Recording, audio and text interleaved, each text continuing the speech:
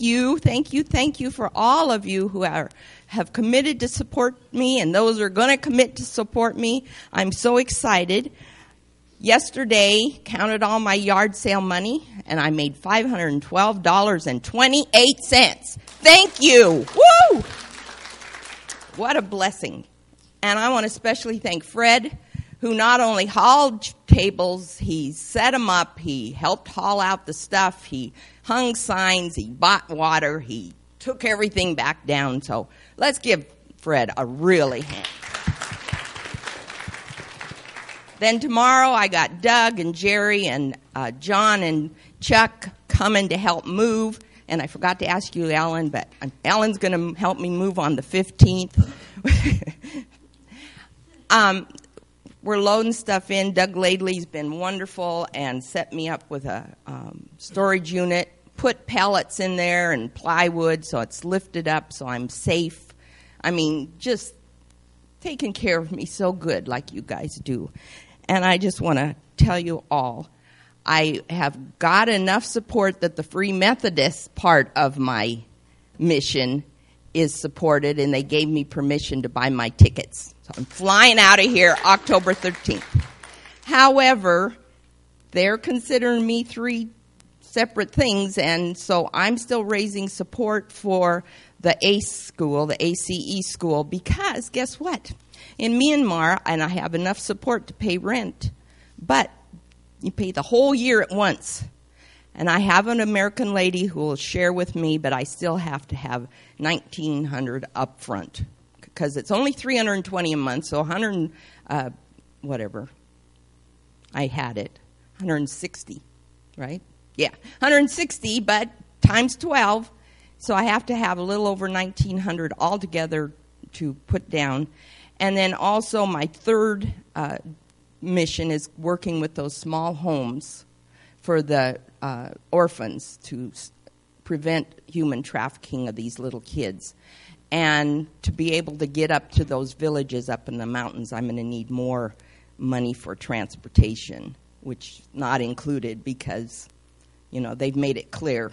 I'm under PACEP when I'm with our Free Methodist, I'm under Wawa when I'm with ACE, and I'm under Seth when I'm working there. So I do have more to raise, even though I'm going. So I just want to thank you all and appreciate those who are still praying about supporting me. I still need your support, but of course, most of all, prayer, prayer, prayer.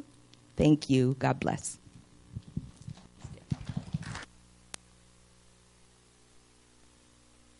Acts chapter 4, starting at verse 23.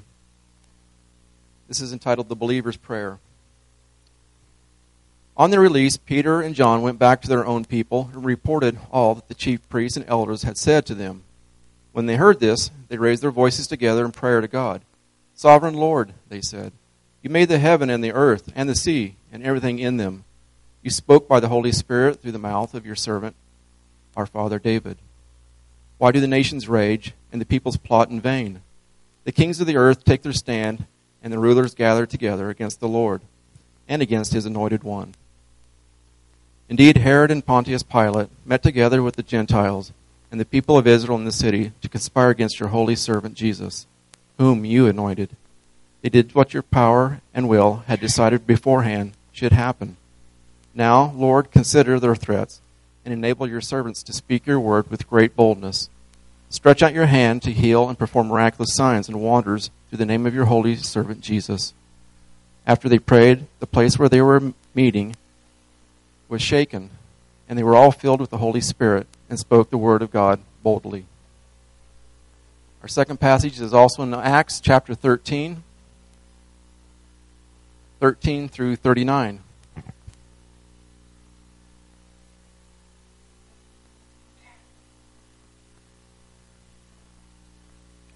Acts 13, starting verse 13. From Paphos, Paul and his companions sailed to Perga in Pamphylia, where John left them to return to Jerusalem. From Perga, they went on to Pisidian, Antioch. On the Sabbath, they entered the synagogue and sat down. After the reading from the law and the prophets, the synagogue rulers sent word to them, saying, Brothers, if you have a message of encouragement for the people, please speak. Standing up, Paul motioned with his hand and said, Men of Israel, and you Gentiles who worship God, listen to me. The God of the people of Israel chose our fathers. He made the people prosper during their stay in Egypt. With mighty power, he led them out of that country. He endured their conduct for about 40 years in the desert. He overthrew 7 nations in Canaan and gave the land to these people as their inheritance. All this took about 450 years. After this, God gave them judges until the time of Samuel the prophet. Then the people asked for a king, and he gave them Saul, son of Kish, of the tribe of Benjamin, who ruled 40 years. After removing Saul, he made David their king. He testified concerning him, I have found David, son of Jesse, a man after my own heart. He will do everything I want him to do. From this man's descendants, God has brought to Israel the Savior Jesus, as he promised. Before the coming of Jesus, John preached repentance and baptism to all the people of Israel. As John was completing his work, he said, who do you think I am?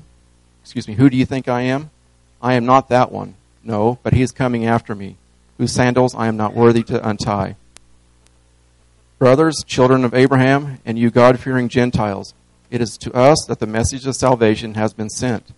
The people of Jerusalem and the rulers did not recognize Jesus. Yet in condemning him, they fulfilled the words of the prophets, and that are read every Sabbath. Though they found no proper ground for a death sentence, they asked Pilate to have him executed. When they had carried out all that was written about him, they took him down from the tree and laid him in a tomb. But God raised him from the dead, and for many days he was seen by those who had traveled with him from Galilee to Jerusalem. They are now his witnesses to our people. We tell you the good news. What God promised our fathers, he has fulfilled for us, their children, by raising up Jesus, as it is written in the 2nd Psalm. You are my son, today I become your father. The fact that God raised him from the dead, never to decay, is stated in these words. I will surely give you the holy and sure blessings promised to David. So it is stated elsewhere. You will not let your Holy One see decay.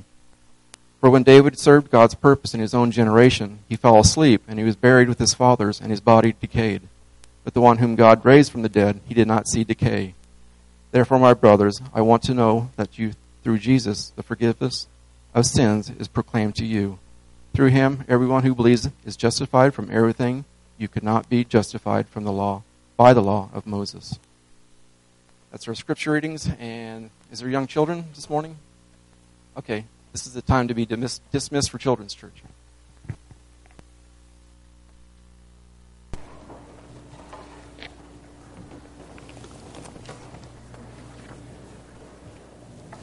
Good morning. How many of you know what a canary flutter is? You ever heard that term? You have, because of my mother. So you don't know what that is. You know how a bird gets in a bird bath and splashes water all over them to bathe? Well, that's what I had this morning. So that's why I'm not shaving, and if I smell, I apologize now, because we have no water or power. So I can't believe you haven't heard that term. That must be a Southern thing. If you'll bow our heads, we'll start in prayer. Father, we thank you so much today for your word. Father, that you have given us a book that is a guideline for our behavior, Father, that tells stories of your story, Father, which is the title of this message today. That life is a story, but it's not just our story, Father, it's your story. And let us be reminded of that today through your word. Let us take what you would have us to hear and apply it to our lives to bring glory and honor to you. And we thank you, Father. First, in Jesus' precious name we pray. Amen. Today is called Life is a Story. Everyone has a story. You're born, you live a certain amount of time, and then you die inevitably. So you have that much time to write your story. Okay? But what is your story going to be? You see it on tombstones everywhere you go. It says John Doe born this date, and then there's a dash, and then John Doe died this date. That dash is what he did in his life. It's what your life will say or not. Okay? So I want to give you some tips about that. Our story begins when we're born, and we have no say about it. You have no say about the abilities that you're born with, what race you're born into, where you're born into, what economics you're born into, freedom or not free. You have no choice in all that. But very soon, even when you're a tiny little baby, you start making choices. And that's when you get a chance to take the pen and start writing some of the lines in your story. Okay? Everything we do, though, has consequences. There are decisions for everything. Consequences may be small or they may be enormous. Take, for example, today, we made a decision to come in to the shop to work and take a rag and kind of bathe off. That was the consequence. That was the decision. The consequence was, hopefully I don't smell as bad as I could smell. Okay? So there's consequences. But there are consequences too that have major impacts in your life. Whether you decide to follow God, the one true God, or not, and accept Jesus Christ as your Savior, has eternal consequences. But everything we do writes a story. It has consequences. We make choices all throughout life. Knowing and understanding who the author of life is can make the road of life a lot easier, a lot more blessings. Knowing that God is in control, it is His story that's being written. Because so many times we lose focus of that and we think it's our story. It's our purposes and our desires. God is always in control and God always has a purpose. We may choose to follow Him and go along with His choices and live a life according to that, or we may decide to live a life that is against that. But guess what? Even if we live a life that's against that, it still brings out His will and His purpose. Take Pontius Pilate, for example. He made a decision to let Jesus be crucified. What a terrible decision to make. But it was still God's will and God's plan. It still was writing God's story. So even someone, whether they knew they were going against God or not going against God, was still writing God's story. It's pretty awesome when you sit back and look at who God is and how much He is in control. Because again, so many times we think that He doesn't hear our prayers. That maybe He is in control, but He just sits back and doesn't really care. That's not true at all. He has a plan, and He wants you to be part of that plan. And He wants your life to write the same storylines. God has a plan for you. Don't ever forget that. Jeremiah says that before you were even born, that He knew you in your mother's womb. And He has plans for you. And those plans are not only plans for you, but plans for you to prosper. So I'm going to go over a story today, what elements are part of a story. And they're basically 5 parts of a story, 5 elements. And those elements are characters, setting, plot, conflict, and theme. And I've got a little video we can watch. It has nothing to do with Jesus or Christianity. It's just so that you can hear in your head repetitively in rap that what the elements of the story are. Because if you realize those things again, you can say, well, wait a minute. What is the plot going on here? Oh, and relate that to God's plot. So if we can play that video.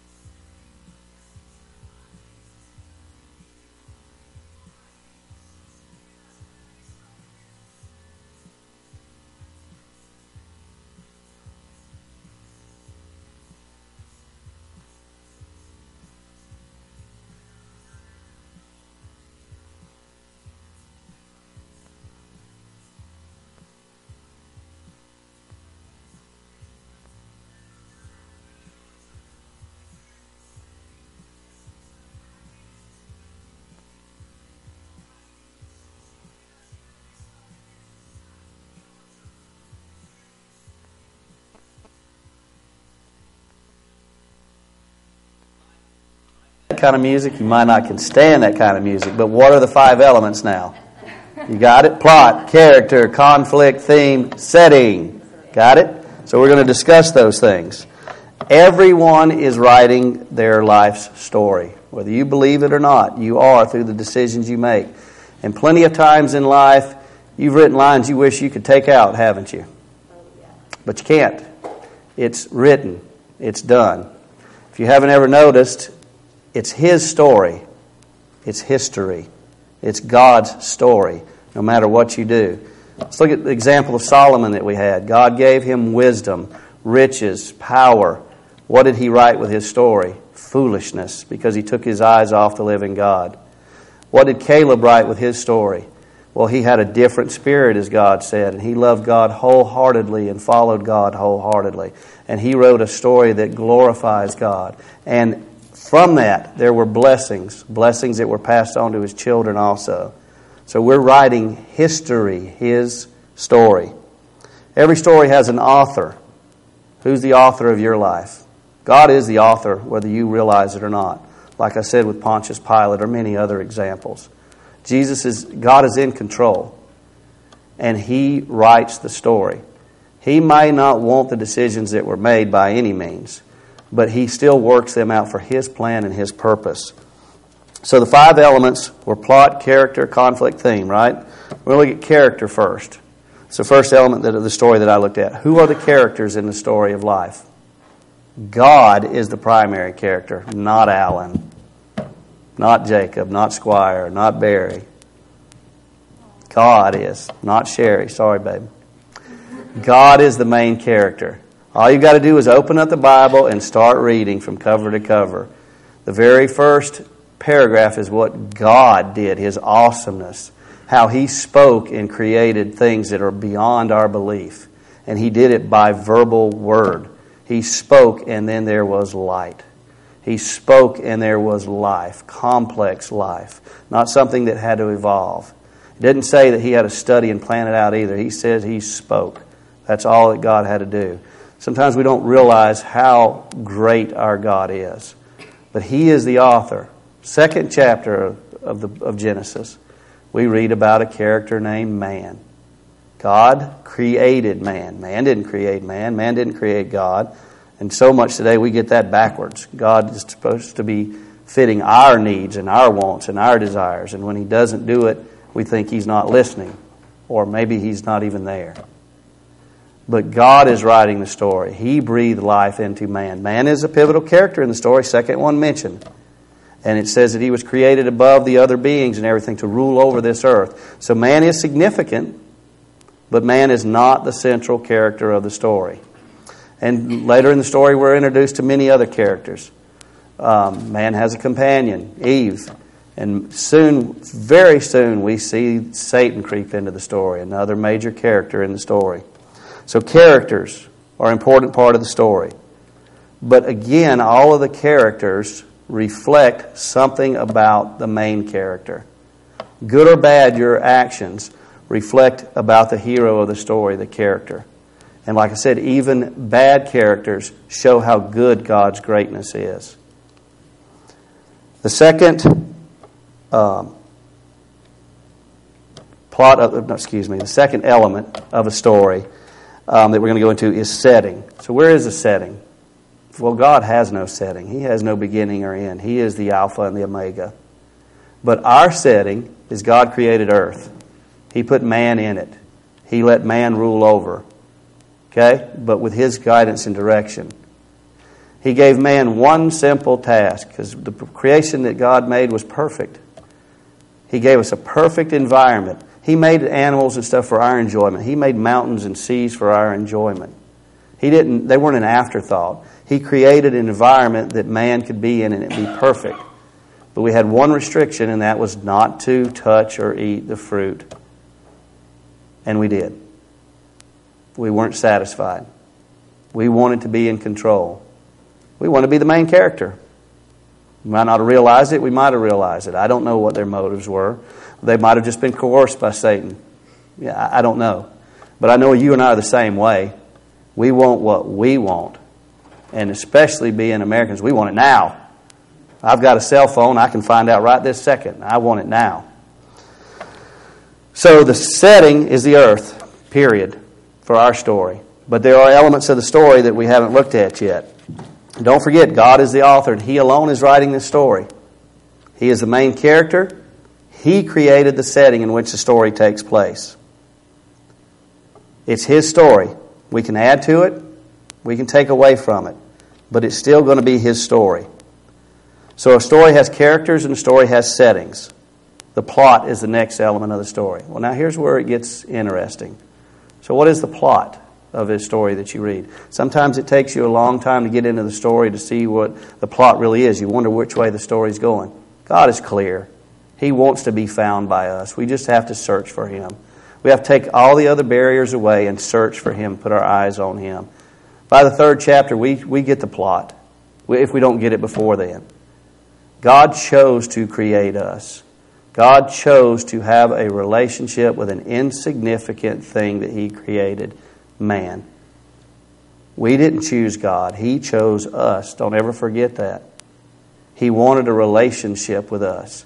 And even through pain, trouble, other things, conflict, which we'll find out, He still pursued us passionately. He wanted a relationship with us. What can we provide Him? Nothing.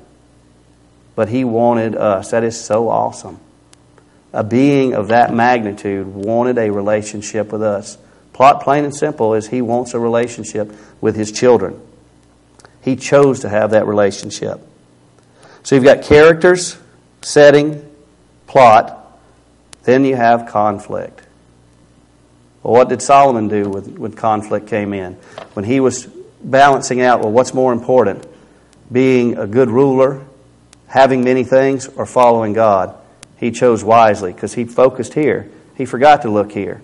He started with, God, I am your humble servant. I don't know how to lead your people. I need wisdom to do that. And God was pleased and gave him wisdom and so much more. But then he focused over here. Caleb, on the other hand, focused on God wholeheartedly. What did he say when the world stood up against him, when people wanted to kill him?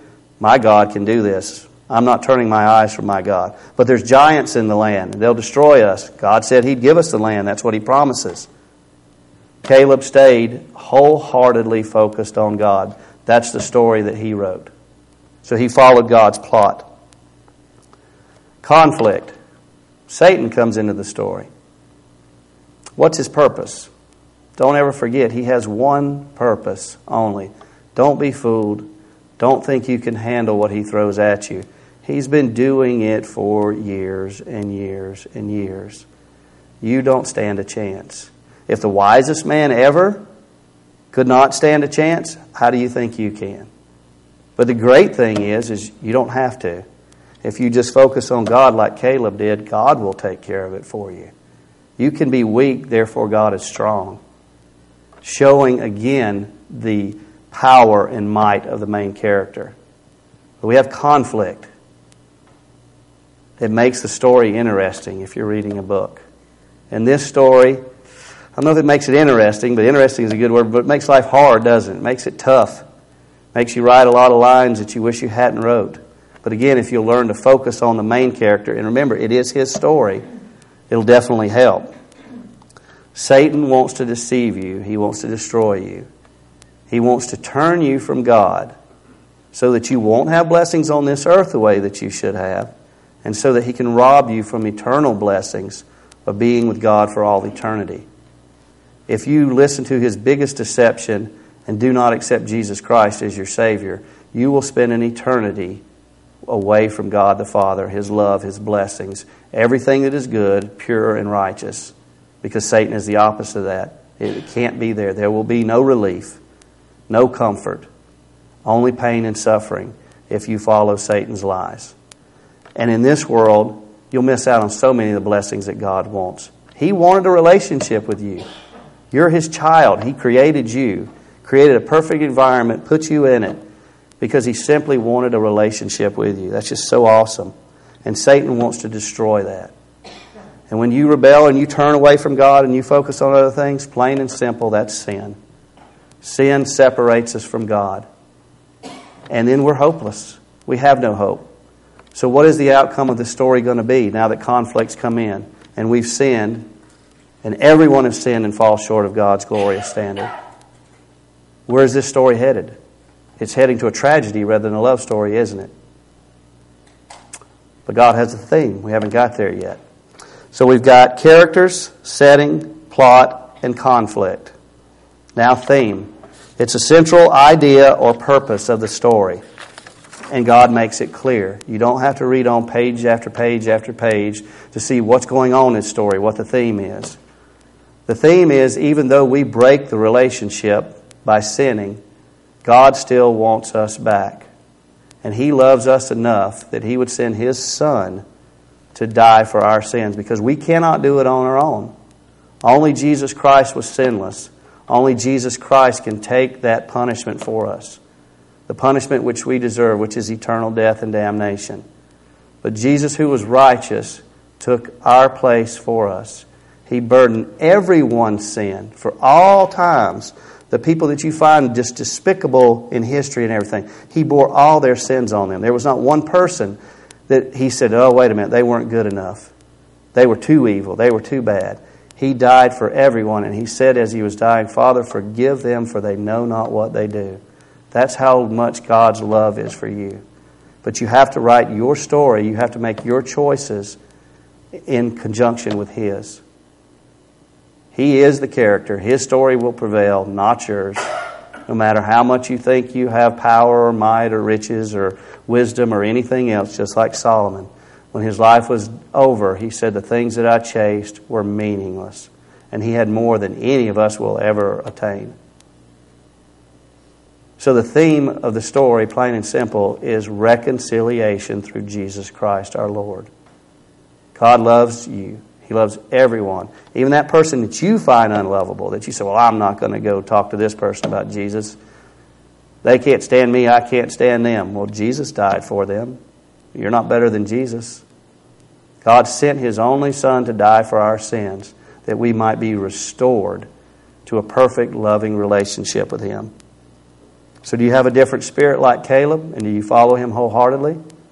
Or do you take your eyes off and you follow him half-heartedly? Jesus is clear about that too. He says He spits out the people that are half-hearted. That He will say to them, I do not know you. It's clear. All you've got to do is pick it up and read it.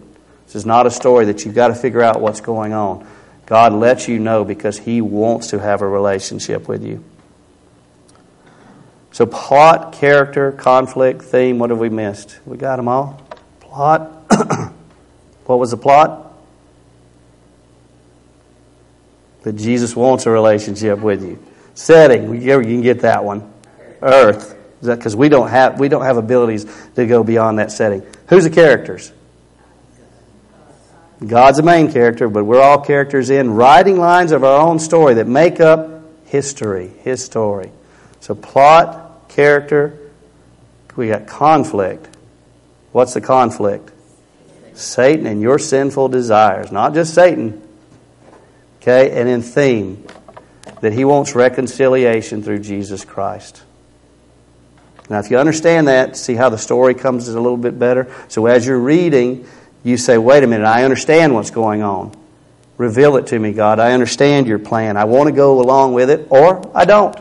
I don't accept it. The choice is yours. And the consequences are yours. In Acts chapter 4, 23 through 31, we'll look at that again. It was entitled The Believer's Prayer. Peter and John were just in prison because they had started preaching about Jesus boldly. And these are people that denied Him just previously and said, we don't know that man, because they were scared for their lives. Well, what changes that except they knew now. They saw Jesus arise from the dead. They saw Jesus personally. And they boldly preached. First thing happens, they get put in jail. They get threatened. And what do they do when they come out? On their release, Peter and John went back to their own people and reported all that the chief priests and elders had said to them. And I'm sure it wasn't nice. They told them to stop or they would kill them. And that's what did result. Most of them lost their lives. When they heard this, they raised their voices. So they spoke boldly together in prayer to God. talking to who they knew that was in control, whose story that it was. Sovereign Lord, who is in control. You made the heaven, you did, and the earth, and the sea, and everything in them. You spoke by the Holy Spirit through the mouth of your servant, our father David. Why do nations rage and people plot against you in vain? Why do they? It's meaningless. If you do, God's story's still going to come out. And if you look back at your own life, you can see that. You didn't see it then, but you can look at it and see now, wait a minute, God was really working in my life, wasn't He? Even at my lowest times, He pulled me through that. He saved my marriage. He did this, He did that, whatever it might be. The kings of the earth take their stand, and the rulers gather together against the Lord and against His anointed one. Indeed, Herod and Pontius Pilate met together with the Gentiles and the people of Israel in the city to conspire against your holy servant Jesus, whom you anointed. They did what your power and will, didn't know it, did they? But they did, that your power and will had decided beforehand should happen. Now, Lord, consider their threats and enable your servants. They're deciding to write their story in conjunction with God's story. Your servants to speak your word with great boldness. They had just been imprisoned, threatened with their lives. They could have went off and we not heard anything about them and we wouldn't have thought any less. But they knew the truth. They knew whose story it was. So they prayed to speak the words with great boldness. And then they acknowledged where that comes from. Stretch out your hand to heal and perform miraculous signs and wonders through the name of your holy servant Jesus. After they prayed, the place where they were meeting was shaken, and they were filled with the Holy Spirit and spoke the word of God boldly, just like they asked faithfully. God was faithful to give to them because they were following Him wholeheartedly. Peter and John knew that God was the author of everything. They knew that He was in control. Yes, they got to see Jesus personally, but you can see Jesus work personally in your lives. Don't ever think you can. All you've got to do is sit back from a different perspective like God does and see all the work that He does. Yes, terrible things happen in this earth. We're not going to change that because we sinned. And sin brought in contamination into His creation. And it's going to be that way. You may not like it. I don't like it. No one does. But God is still working through all that. He has a purpose. And that theme is to restore us back to a loving, perfect relationship with Him. And that can only be done through Jesus Christ. What about Paul? We read about Paul also in Acts 13. This is really the first sermon that we hear about from Paul. Paul, he was a stubborn guy. He didn't want to write his story along with God's. He wanted to persecute Christians. He wanted to kill them. He wanted to have nothing to do with God. He wanted to write a story, this insignificant man, against God. And what happened? God let him know. He said, excuse me, I'm in control. And Paul spoke boldly from there on and spread the gospel message stronger than probably any of the other disciples. He got a taste of how awesome and how powerful God is. And he didn't worry about anything else. He knew that this was not his life, that it was God's. He knew that it was a race. He knew that it was a battle. There's so many things that I can give you examples that he says. So in Acts 13, this is his first sermon that we hear about. Listen to how much he gives God the credit. It's so awesome if you read it this way. From Paphos, Paul and his companions sailed to Perga and Pamphylia.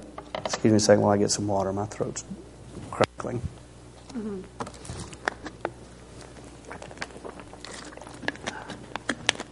Where John left them to return to Jerusalem. From Perga they went on to Poseidon, Antioch. On the Sabbath they entered the synagogue and sat down. After the reading from the law of the prophets, the synagogue ruler sent word to them saying, Brothers, if you have a message of encouragement for the people, please speak. Standing up, Paul motioned with his hand and said, Men of Israel, and you Gentiles who worship God, listen to me. That means listen. Okay, what are the 5 elements of the story again? Plot, character, conflict, theme, setting. Okay, and you got them? Listen. The God of the people of Israel chose our fathers. God chose. They didn't choose him. God chose them. And that's obvious if you read about their history. Because every time they had a chance, they turned their back on God. But guess what? He was still faithful and followed everything that he had promised them. God of the people of Israel chose our fathers. He made the people prosper, during their slavery in Egypt. With mighty power, he led them out of captivity. Verse 18, he endured their conduct. That's pretty tough to swallow because they did not have very good conduct. For about 40 years in the desert, he overthrew 7 nations in Canaan, and he gave their land to his people as their inheritance, as he promised. All this took about 450 years. After this, God gave them judges because they asked. Then the people asked for a king. He gave them a king. I'm in verse 21. Which was Saul of the tribe of Benjamin, who ruled 40 years.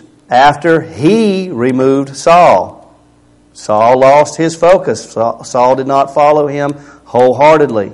He removed Saul as a result. He made David the king. He made David. He testified concerning him, I have found David, son of Jesse, a man after my own heart. And we know the things that David did. He didn't really look like a man after God's own heart with the actions that he did. But guess what? God saw his heart, his wholehearted heart. And that's such a great example. Because you can see that no matter what you've done, no matter what you ever will do, because David did some pretty nasty things, that God still loved him. And not only loved him, but called him a man after his own heart. God loves those who love him, regardless of the things that they do. He wants to take them back.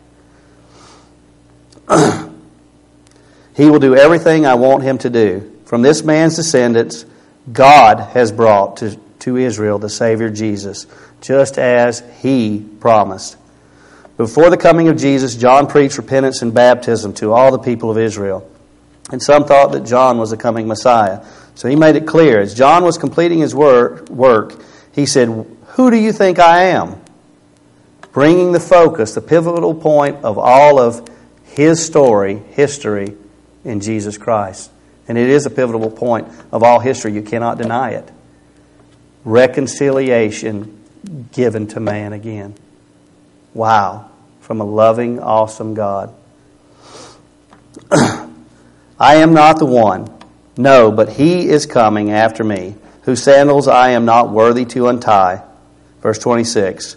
Brothers, children of Abraham, and you God-fearing Gentiles, it is to us that this message of salvation has been sent. God sent the message of salvation. He loved you enough to create you because he wanted a relationship with you.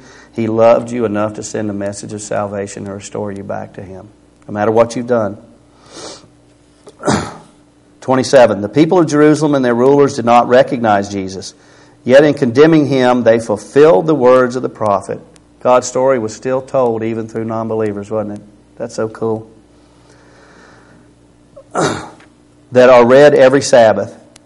Though they found no proper ground for a death sentence, they asked Pilate to have him executed. When they had carried out all that was written about him, and they didn't even know it, they took him down from a tree and laid him in a tomb. They thought they were killing Jesus, and they were going right through with all the prophecies and doing exactly what God's story was to be. And they thought they were killing the Messiah. They thought they were killing hope. That's so cool. But God raised him from the dead. God raised him from the dead. And for many days he was seen by those who had traveled with him from Galilee to Jerusalem. They are now his witnesses. They write the story for him. We tell you the good news, what God promised our fathers. He has fulfilled for us, their children, by raising up Jesus. As it is written in the 2nd Psalm, you are my son, today I have become your father. The fact that God raised him from the dead, never to decay, is stated in these words. I will give you the holy and sure blessings promised to David. So it is stated elsewhere, you will not let your Holy One see decay. For when David had served God's purpose, even through all of his actions, he served God's purpose. In his own generation, in his own storyline, he fell asleep. He was buried with his fathers, and his body decayed. But the one whom God raised from the dead did not see decay. Therefore, my brothers, I want you to know that through Jesus, forgiveness of sin is proclaimed to you. God's very clear. Through him, everyone who believes is justified from everything you could not be justified from. You can't do it yourself. The law can't do it. Only God can set the record back straight. But you have a choice to make. You can choose wisely and follow him wholeheartedly, or you can choose foolishly, follow him half-heartedly, and fall to idols and Satan's deceptions. Ultimately, if you fall to Satan's ultimate lie, you will not accept Jesus Christ as your Savior, and you will die and spend an eternity apart from him. But if you do accept him, then you have eternal life. But don't waste writing your life story. You have so much to write. And the story will be the same regardless, because God's writing his story. You're not. You're not the author. You're not the main character. It's not your plot. It's not your theme. You just have to face conflict. And you can't face that conflict alone. But if you face it focusing on God, he will do it for you. And I don't know about you, but my shoulders aren't that big. When I have to face things, especially things that I know that are impossible, I can't handle it. And there's many things that I think I can handle that I can't handle. But God can handle it all. Last Tuesday night, I started writing a sermon for this week. And it was going to be, because it was going to go along with what I had done before, and it flowed pretty nicely before. And I was going to write victory or defeat. And I sat up from 7 or 8 o'clock, I don't know what time I started, till 2 in the morning. Nothing. Went downstairs to get me something to drink. When I hit the bottom of the stairs, I realized, I said, God, I'm so sorry. I was trying to do this by my own might and my own power. I can't do this by my might and my power. Please forgive me. And you write your story, and then bam. So Thursday night when I sat down, it just flowed. Because I let God do it, because I couldn't. You know, I don't have any abilities to stand up here and speak his word. I just have the love that I have in my heart to tell everyone about Jesus. But only by his might and power can I do it. Let's be clear. God is the author. It's his story. Will you write your storylines according to him, or will you try to go against him? If you do, just like the scripture said that we read, you're doing it in vain. He's going to write his story anyway. It'd be so much better if you realize that. Realize how great God is. Get to know him. Follow him wholeheartedly. He has so many blessings for you. And he wants to restore the relationship that he started. He chose you. And he sent his son to die for you. And Jesus died, and that settled it. We don't need anything else. There's no other ways. Salvation can be found in no other name but Jesus Christ. Will you write your storylines in conjunction with God's story? If you'll bow your heads. Father, we thank you so much for all that you do for us. We thank you for the story that you have written for us. All the examples that we see. Father, the love that we see poured out, especially on Calvary. That you love us so much that you're not going to let us go easily. But you've still given us free will. It's still our choice. We can choose to follow you wholeheartedly, or we cannot choose. Father, I pray that everyone here is saved. If they don't, Father, I pray that they come to know the salvation of Jesus Christ today, that another day does not pass. And Father, I pray that we follow you wholeheartedly as individuals and as a church, that we make a difference in this world.